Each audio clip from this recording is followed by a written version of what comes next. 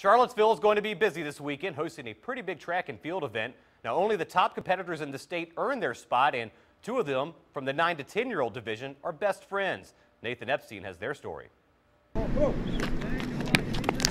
These youngsters might just be Norfolk's dynamic duo.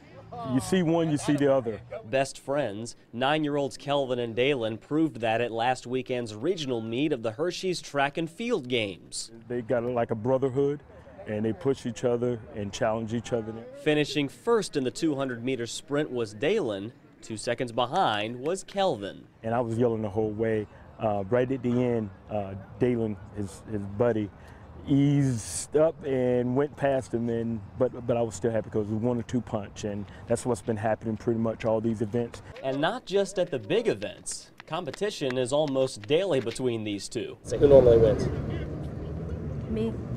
What's up, man? God's watching. No, I'm not lying, man.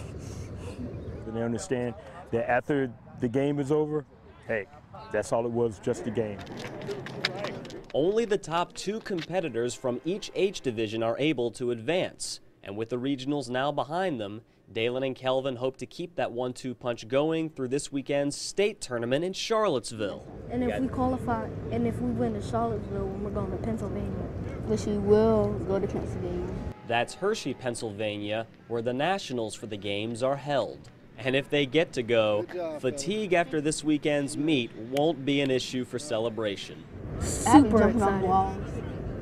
I have a party. I'll be running around for 2 hours. I play the Harlem Shake. In Norfolk, this is Nathan Epstein for the Sports Wrap.